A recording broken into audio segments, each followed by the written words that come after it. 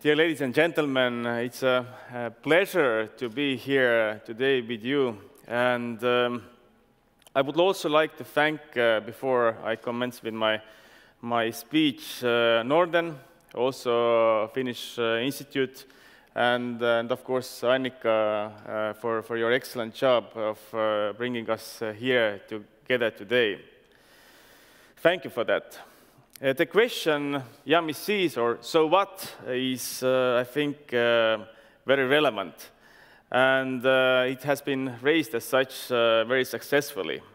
And I think this should be asked every time we want to reach to the bottom of the topic. And today I want to talk about three issues with you, which I consider important. First of all, gender segregation in the labor market. Today, in 2018, there are jobs and activities that large parts of the society still call the jobs for women and for men. However, the fact that certain branches of activity are clearly represented by one sex versus another is, I think, a problem in 21st century. And we can ask, so what, or jamissiis? But firstly, this is a problem because diversity encourages innovation. And several studies have shown that this is the case, but it should be clear also without them. Innovative ideas are not likely to be born in a group where everyone thinks alike and has similar backgrounds or other social characteristics, be it gender, nationality, age, or other indicators. And without innovation, there's no development. And we and my country also cannot afford that. Secondly, segregation in the labor market is also one of the main sources of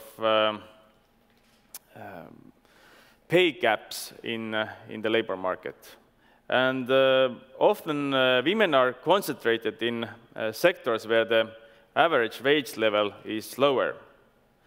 And I've said that before, and I say this also today, that I would like to encourage women to take the role as entrepreneurs and also apply for the jobs in the sector such as ICT. Second issues are related with work and family life. How to combine these. Labor market of the 21st century can not function successfully on the basis of the model of last century.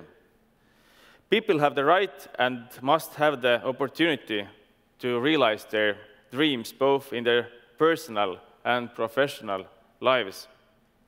It is important to create opportunities for a woman to fulfill her ambition and ideas. The same goes to men, of course, as well. Often the choice between work and family life is a problem. In response to the question, and so what, I can say that there is a loss for us if the choice is made only for work or only for the benefit of the family.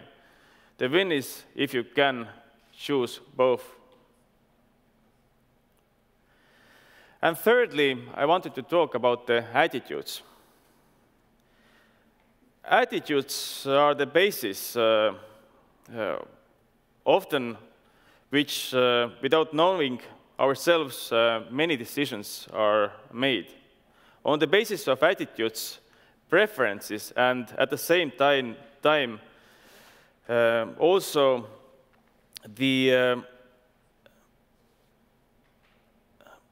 preferences and connected to that later, the choices in the lives are often made. And we can again ask perhaps, so what? But let's think about how much potential is wasted. Estonia is not so big that we can allow the waste of resources.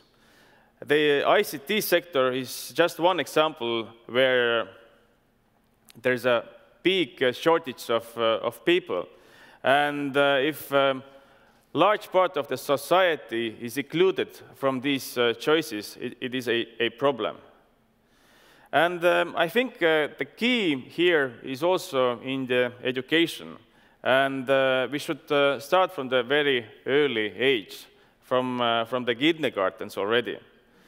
I also urge my two daughters to be active in the fields like robotics. And I also often encourage them to really think big and really try to seek opportunity. And I think this is one of the gifts that I can give to them for their entire lives. Nelson Mandela has said that education is the most powerful weapon to change the world. I hope that education will move forwards towards more equal and diverse society in the future, leading to happier people and more prosperous economy. Thank you for that.